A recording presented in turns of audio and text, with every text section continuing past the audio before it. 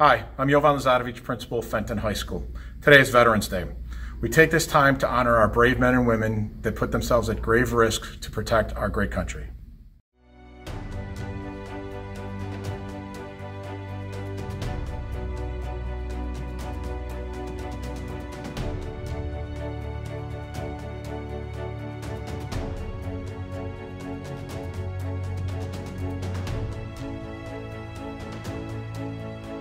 You might have recognized some of the people pictured in this video. You might know others who are not pictured. The goal is to be mindful of the holiday and show respect in some way. Veterans Day was originally Armistice Day. It was created to celebrate the end of World War I. It was later renamed to include all veterans.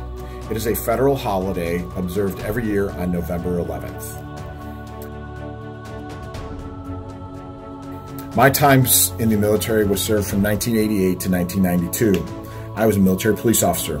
As an immigrant, I chose the military as a way to show my patriotism and love of country. My time in the military has provided me with a great work habit and with an understanding of leadership. I am truly honored to have served in the Army. Hi, I'm Patty Jolowick, and I'm serving on your Fenton Board of Education. I had the great honor of serving this nation as a United States Air Force nurse and in the Illinois Air National Guard, and then as a liaison officer to the Air Force Academy.